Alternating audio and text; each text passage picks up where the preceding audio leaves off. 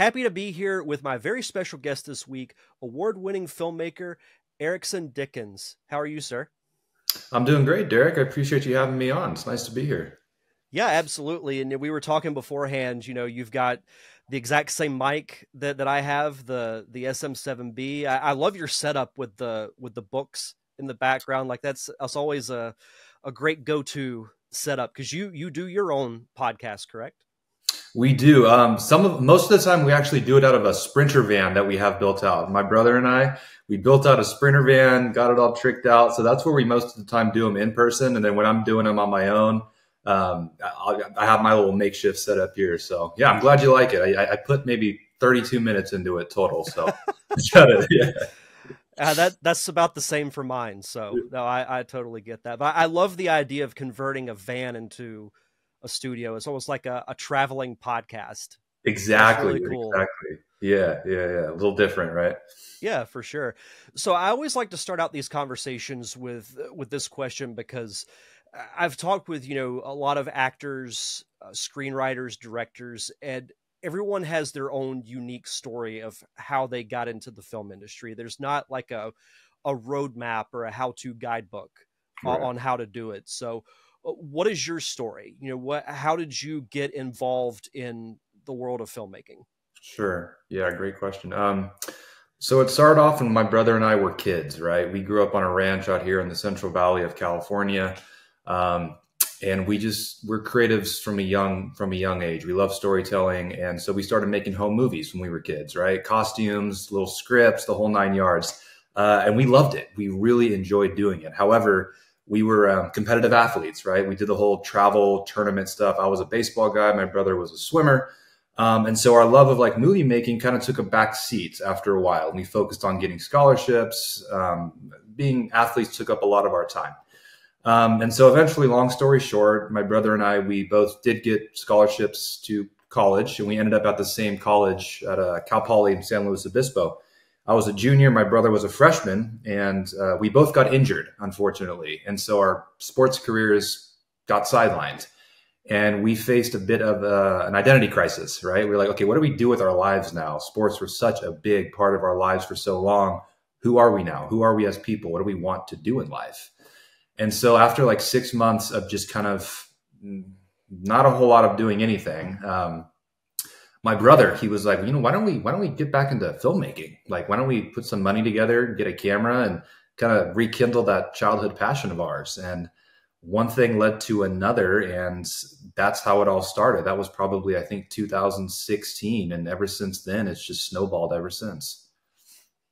That's pretty incredible because, and you bring up a great point that a lot of athletes, once their career is done, they do go through an identity crisis because it becomes such a big part of what you do because you get into the routine of, you've got to go to practice, you've got to, you might meal prep, you might go through your workout routine. When all that gets derailed, it's like, what do I do? Right. No, it's a little bit, I don't want to go as far and say traumatic, but when you have done something your whole life and it becomes such a big part of you, when it's gone, there's some of that existential dread to it. It's like, oh my gosh, like what the goal that I've been working towards my whole life, that goal is no longer there. So what's my new goal? And so my brother and I, we spent a lot of time dabbling on certain paths that would have probably led us down to not a good outcome. And so, luckily filmmaking came back into our lives and we kind of curbed some of those potential outcomes. And yeah, one thing led to another. And we found our identity again through filmmaking, through rekindling that creative spirit that we had when we were kids. That's fantastic. Yeah. So what, once you guys decide, okay, we're going to delve back into filmmaking, what were your next steps? What did you do from there? Sure. Well, we were self-taught, right? So we didn't go to film school. I was a philosophy major actually, and my brother was a business major. So everything we kind of had to learn from watching YouTube videos, researching, just trial and error, right? Learn by doing. And so we just started getting as much experience as we could. We started dabbling in anything and everything just to build a portfolio. Shooting friends' birthday events, doing sorority and fraternity videos. We did weddings. little bit of anything and everything just to build that experience, make connections. And that's how the ball get rolling. The ball got rolling. And then eventually after about 6 months, we were like, you know what, let's try to make a career out of this. Like, why not? Well, why not? So we started a company, Platinum Peak, out of a dorm room. One of those kind of cliche stories, started out of the dorm room. And then after a while, we started to niche down a little bit more on how we can actually provide value for businesses through video. Instead of just giving them a sexy montage or whatever it might be, like, let's actually identify their problem and then see how we can actually create a video that addresses that problem. Most businesses, their three main pillars are marketing, sales, and people operations. So we started to design videos that specifically address those. And then one thing led to another from there, and we started doing passion projects, which were more documentary films, did some personal ones. And then that is what really cultivated our love for storytelling even more. Like, the documentaries were a whole different element, a whole different ball game. And so once we started doing the documentaries as passion projects, that's when we started to think, okay, how can we somehow incorporate documentaries as a vertical into our company as well? And so that led us down a whole different path as well, since about 2017 now. So, yeah. How were those early years of, you mentioned your brother and you started Platinum Peak, and especially with, today's day and age, if you start your own company or your own business, it's like you're always working. You're always trying to find work. You've got to put food on the table. How was that early time of starting that business? It was hard. I'm not going to lie. I mean, not only because of the fact we didn't really know what we were doing, but just the fact, like, we had to sacrifice a lot, right? So, like, in college, most of the time, like, people are out partying and stuff. My brother and I were doing shoots. We were behind the keyboard editing until 2 or 3 in the morning when everyone else was out partying. So we definitely sacrificed a lot of fun. We sacrificed a lot of socializing. But we look back on it and it's like, we don't really regret it, because we were able to build something at an early age and have since been able to make a career out of it. But yeah, no, it wasn't easy. I mean, you have to learn, and that's the thing about filmmaking as well, is that there's so many moving parts. There's so many variables, right? Pre-production, production, post-production, the business side of things. There's so many moving parts. A lot of people, they just watch a video or whatever it might be, watch a film, and they just see the tip of the iceberg, right? They just see that final product, but they don't really know how much actually went into it in terms of the actual process, and then just learning how to do the process on top of that. Finding leads, the whole sales process, the contracts, getting everything organized. So yeah, man, it was really, really tough in the beginning, but it all worked out. It did work out for the most part. So it's like a graphic I've seen on social media, kind of cycle through several times, where it's like, you see an iceberg and it's labeled as, like fame, money, notoriety. And then under the water, you see like sacrifice, hard work, blood, sweat, tears. People don't realize there's all this other stuff that goes into what, even if it's like a 20-minute short, there's a lot that goes into it. There's a lot of time and a lot of sacrifice. But as I'm sure you guys learned, it's something that you have to love in order to do it, because otherwise it's just going to drive you crazy. Yeah, you'll burn out very, very quickly if you don't absolutely love it. And luckily, we really did have a strong passion for it. And so that passion was what propelled us forward and allowed us to keep going through the ups and downs and through those times where we wanted to crawl in a ball and just cry or just throw it in. Okay, this is not what we're supposed to be doing. This is supposed to be fun. It's not fun anymore when we're having to travel 12 hours for, get up at 4 in the morning the next day to go shoot, that kind of stuff. But you know what? It's just, if you don't enjoy the journey, or at least try to see the golden nuggets along the journey and really relish in those and try to learn something from that, then what are you doing? It can't always just be about, like you said, the fame at the end or the fortune or whatever it might be. At some point, you got to really just appreciate the journey and just kind of soak it up, right? Soak it up. We get one life. So, yep. Because you never know who you're going to meet or what events are going to happen that will just change your life completely. Exactly. Yeah. Yeah. That's funny you say that. One of the first jobs we actually got was we got a connection. This was when we were in college. My brother wasn't even 21 yet at the time, but he had a friend he met through college whose dad was starting a liquor company, and he needed a bunch of content shot out, which included us traveling with him to all these like shows and stuff, the trade shows down in LA, like Hollywood and all that, where all the socialites will come out, and he had his booth up, and he's serving his drink and everything, and the billboards he would buy out. And so we were shooting for this alcohol company for like a year. Pretty good money too for like the start. We're like, okay, like, all right, this is right off the bat. We're already doing something right. We're getting a bunch of free alcohol to take home and shoot content with, and they're not asking for it back. So you know where that was going. But yeah, man, it was, that's just an example of what you said. Like, you never know the opportunities that will arise, and the connections, man. Connections are so important when you're starting off. I can't understate that enough. Yeah, connections will lead you to so many places. That had to have been like a young videographer's dream, to make decent money, and you get to like film alcohol and then drink it. Like, Yeah, that's oh man, some bad things would have happened if I had been in that position. Yeah. back then. But kind of diverting to the documentary side of your career, in 2017, you directed a documentary called His Legacy, which was based on the life of your father. So what led to kind of the inspiration for doing this, and kind of walk me through the journey of making it a reality? Yeah. So that was we were probably 6 months in at that point to rekindling filmmaking, getting into the swing of things. And we were like, what if we really challenged ourselves here and took a stab at like a long form type of project, something with like more storytelling prowess, right? Like, let's really challenge ourselves here and just go for it. And so we started to think, okay, like what can we make it about? And we figured, you know what? There's one story that we haven't really told. We all know it, we lived it, but the story hasn't been told. And so we felt like we were compelled to tell it, right? It's near and dear to us. It's a story about my dad's life. He passed away when we were kids.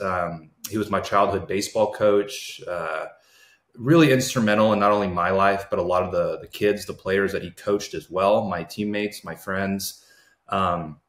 Really cool story there. But we were like, okay, let's make it on his life, right? So that was the start of about a 2-year process of bringing, at the end of it, probably 40 people together on camera, including old players, family members, my dad's brothers, parents of players, just everyone we can kind of bring in to create that robust story, right? It's a documentary. You got to pull in all the different mouthpieces who can serve as, the different mouthpieces for the different pillars of his life, per se. And so, yeah, man, we didn't know what we were doing, but it was a very almost therapeutic process, I could say, and very cathartic at the end of it. I felt like it helped give us a little closure, just kind of coming to acceptance of it a little bit more, being able to see it told in one big congruent fashion, and also bringing a lot of people together as well who lived it. It was special, man. It was really a special experience when it was done. We had an 80-minute documentary that we completed. We premiered it in our hometown. About 300 people came or something like that. And it was just special. And it felt good. It was very intrinsically rewarding. I felt like we honored my dad and preserved his legacy. And then, I can't really say that the production value was great by any means. I watch that thing now and I'm very proud of it. But at the same time, it makes me want to puke a little bit just because audio is horrible. It's choppy. You can tell it's very amateur. But at the same time, it's my favorite project I've ever been a part of, obviously, because it's so near and dear. And that just got the juices flowing in terms of our ideas of how we can continue on that path of serving other people with significant stories who might want their legacies preserved as well through a documentary. And I think that's such a brilliant concept because, and you mentioning your father and having all these people participate in the documentary and then having 300 people show up to the premiere, that had to have been a pretty emotional moment for you because, you realize the impact that an individual has had based off the people that show up to celebrate them. So that had to, how was that for you when you it's when you realize, like, especially at the premiere, when you realize that this large crowd Hmm. has, gathered to honor your father. Hmm. How was that feeling for you? Overwhelming. I mean, I was very emotional, and I actually had to stand up and give a speech just a little bit at the beginning, thanking everyone for coming, just talking a little bit about everything. And I choked up, man. Like, it was hard looking out there, and I was seeing people that I really didn't even know that my dad had any type of connection with. I had no connection with them, but somehow they were there. And then they would tell me after, your dad that did X, Y, and Z. He was a teacher as well. He was a math teacher, and we heard from a lot of people just the impact that he had in the classroom as well. So not just the baseball field, but I learned a lot about my dad throughout that process, not just the actual process of filming it and the pre-production and stuff, but just afterwards, like after we premiered it and posted it on YouTube, more comments and stuff, more phone calls, more Facebook messages would just start coming in of stories about my dad that I didn't even know about. And it was a cool experience. And there were a lot of tears in the audience. I do remember that very vividly, and watching my dad's life play out on camera. I felt very vulnerable, obviously, and that was I'm not. I struggle with that sometimes. I'll admit, like, I'm not the most openly vulnerable person, um, but like just putting it all out there, his story, my story, the emotions that all went through it, and examining how his death affected everyone. I felt kind of naked, but in a sense, I grew from that as well. So in a lot of ways, it helped me grow as a person, not just as a filmmaker.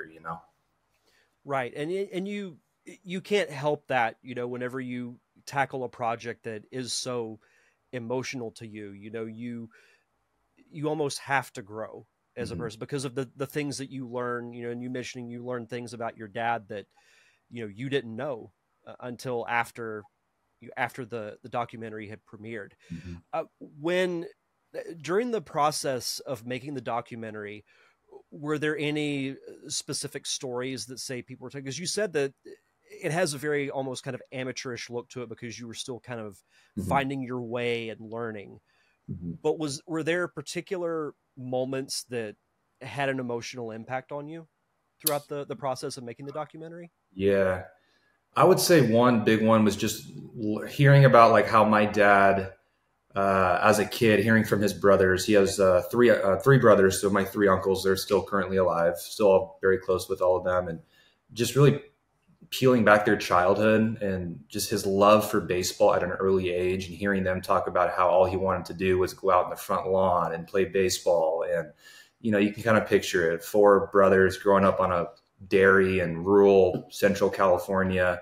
It just kind of it made me think about my dad as a kid, because I just knew him as a man, but then starting to kind of view how my dad as a kid, and just this passion for a game, right? And there's just something so beautiful and innocent about that in a way. So that was definitely emotional, just hearing all that. Emotional in a good way, not like a heartbreaking way, but just it was just cool. And then um, obviously the more heartbreaking stuff later, when my dad, he had brain cancer. So that really tore him apart, right? I mean, he deteriorated from a very healthy 44-year-old man into somebody who couldn't take care of himself at all. Um, and so watching him, as like my protector, as he was a father figure, the man who kind of made me deteriorate into what he did, definitely that part of the documentary was difficult to get to. Not just filming it, but the editing process, because I did all the editing myself. So, it's like rewatching all the clips and having to make it. Yeah, that took a little bit of a toll. I mean, I do remember the editing process being very just emotionally drained by the whole thing. I remember talking to my mom, and I was like, "Mom, I think I might have bit off a little bit more than I can chew here. Like, I just want this to get done. I'm just really having a hard time." And she helped remind me like what I was doing, just to have boundaries, don't kill myself over it. But what you're doing is honoring your dad, and he's looking down on you, very proud. So yeah. Yeah, and that props to you for doing that, because I can speak from experience, because I had a good friend of mine back in 2012. He passed away in a car accident. I'm sorry. Thank you. He was only 21 years old, and we we shot some videos, documentary style, to kind of honor his life, because he had, even though he was at a young age, he had a lot of friends and made a big impact on people. And as I was putting them together, much like you said, I got to a point where it hit me, and then tears came flooding out of me, and I'm like, I don't know if I can do it. But I told myself, I'm like, no, I have to do it. Like, I feel like I would have been doing him a disservice if I didn't do it.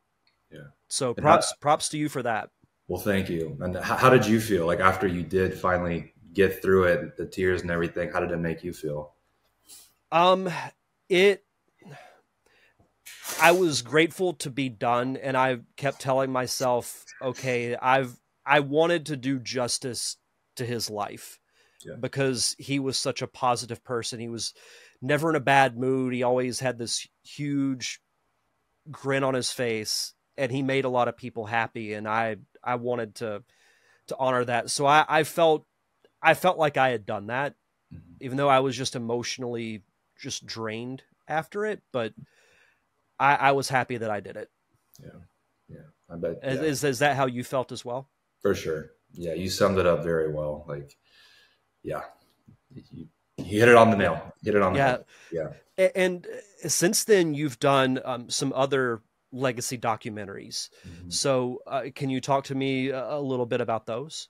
Yeah. Yeah. So, after we finished that film and everything, like I said, my brother and I we wanted to do more for other people as well. We figured, we have a bit of a talent here. Let's continue to cultivate it. We like doing documentaries, and so, but we need to get better first. And so we started still doing more passion projects. We did a couple more, and then we just started feeling more and more confident to actually approach people and offer this as an offer, right? With money involved, with a budget involved.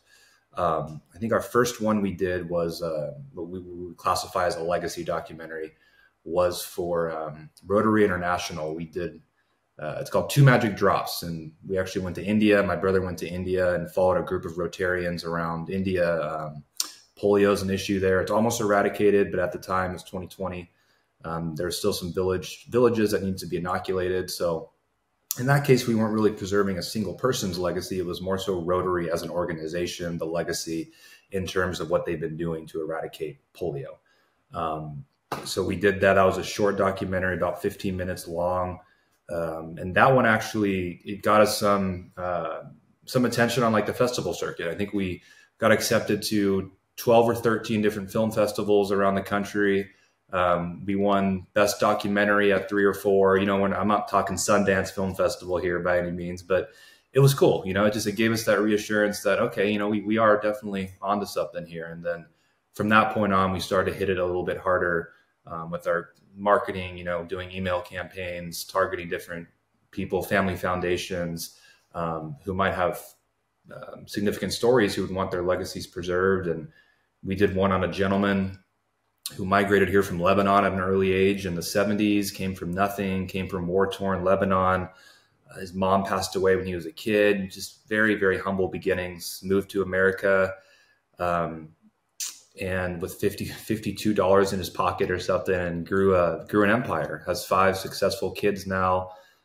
He's happily retired.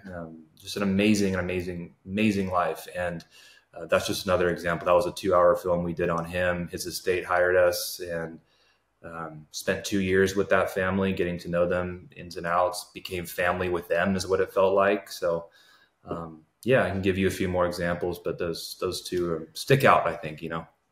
And I was curious about that is, do you almost feel like you become part of the family because you're having to spend so much time with them to, tell the individual story, because you want to do their story right, especially, somebody who immigrates to America with $52 in their pocket, and a story like that should absolutely be told, because that's the American dream right there, is coming from little to nothing and being that successful. Mm-hmm. That's an amazing story. And that inspires me to go out and make something right now. So I can imagine how it would feel to actually sit down and watch it. For sure, for sure. And on that note, like what you said about becoming family with them, that gentleman, he didn't really want a document. He did not want a documentary made. It was more so his five kids that wanted the film made about his life. They wanted to have something that preserved his legacy, his story. They wanted to learn more about him and the ins and outs of his life. They wanted to be able to show this to their kids and then their kids. But the gentleman, his name's Charles. He wasn't too hot on it. He's a little bit reserved. And I remember when I first met him, he was, I don't want to say cold, but just you can tell that I was like, okay, I'm going to have to warm this guy up. Right. And so that started the long process of just getting to know this man, building his trust, earning his vulnerability. That way he actually can open up to me and tell me all the nitty gritty details of his life. Tell me about his pain, the obstacles that he went through. You can't just sit down with somebody with a list of questions without talking to them once before, building in a rapport, and just expect them to open up to you, right? The quality of the output at the end is not going to be a reflection of time that it takes to actually get in there and build that trust. So yes, so by the end of it, it's actually funny. We're friends now. Like we call and we talk, and he went from not being real keen on the whole thing to asking, when are you going to come down and visit? When are you going to come down? So they said we felt like family to them at the end. So like that's one of my favorite parts about the whole thing is building those relationships. Yeah, that's amazing. And that's actually an excellent segue into what I wanted to ask you next, because when you're doing these documentaries, you can potentially deal with some pretty heavy subject matter, and you want to try and make the interviewee feel as comfortable as possible. So what's some advice that you could give to say an aspiring documentary filmmaker on trying to get your interviewees to open up and be more comfortable with you? Right. Try your best to always make sure that they know that you're not coming at them with any type of judgment, right? Like your job is reassuring them that you will do everything in your power to make them look good, right? We don't have to cross any boundaries that you're not comfortable with. We can poke at some certain things, but if you feel resistance, back off and then maybe try to revisit it later. Just being very respectful of people's boundaries. Don't just jump into it by saying, like, for example, so I heard your wife died a few years ago. How was that? No, let's talk about your wife first. Tell me some positive memories about her. What was the one thing that you guys loved doing together? What was her favorite food? Just that kind of stuff. And then when you start building that trust, it's like breadcrumbs, and eventually you'll get there. One thing that helped for me personally is just like, I came from trauma. My dad, like we've been talking about, he passed as well. And sometimes people are willing to open up to you a little bit more if they get an idea about what you've gone through as well. So that was a way for me to kind of break the ice a little bit. In some circumstances where it came up, I was willing and able to share what happened with me. And I think that probably helped in some ways. Like for example, the man Charles, the man who immigrated from Lebanon, like his wife passed away when she was in her 50s from early onset dementia. And so their five kids suffered through that whole thing.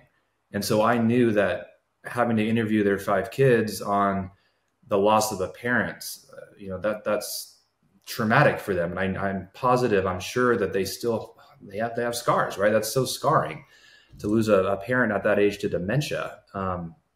And so I knew that approaching that, I'd have to be delicate with it. And I don't want to bring stuff up that maybe they're not comfortable talking with. That's not my place. But I think it helped a little bit, them knowing that I had experienced something similar, right? And I empathize with them. And I want to do my best to not only preserve their mother's memory, but, work with them to get to where we need to be at their pace. That's what it comes down to.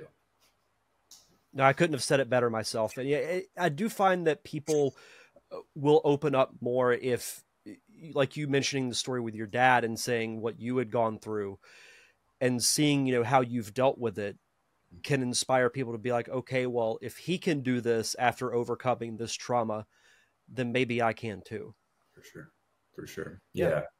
If you can, and that's something that I've tried to do in my life as well, is just like, if being that example, like I came from that horrible experience, but I kind of turned that bad experience into something positive by using it as fuel in a way to tell stories that matter, hopefully positively impact people's lives. So I do hope that at the end of the day, like my legacy, people will be able to see that. I tried to make the world a little bit better of a place just by my talent that I have and in the small ways that I can. So I hope people do see that. Absolutely. As we start to wrap up here, I did want to ask you what's next for you. Do you guys have any other documentaries or projects in the works? Yeah, actually. So we just locked down this really cool project about a month ago. It's for a family foundation out of Texas. Amazing story. And the family hired us to preserve not only the foundation's legacy, what they do, what they stand for, but the man who started it as well. He's no longer with us, but really incredible rags to riches story. So that's our next big project. We'll be working on it for probably the next year. Our first shoot is at the end of April out in Fort Worth. So we're excited about that. And then, yeah, that'll be a feature film. So about an hour and a half long. And that's our big focus right now in the world of documentary stuff. So we're excited about that. Fantastic. And do you have a website or social media that you'd like to plug so the viewers and listeners can follow you? Yeah, for sure. So if you're interested in learning more about our documentary stuff, you can find us on dickensbrothers.com. And then if you want to see a little bit more about our agency side of stuff, so that's videos that are more so tailored towards sales, marketing, people operations. And you can check us at our agency site, which is platinumpeak.com, and peak is with 2 E's. Fantastic. Well, Eriksen, thank you so much for taking the time to have this chat. This was amazing. Thank you so much for having me. I really enjoyed being on. Thank you.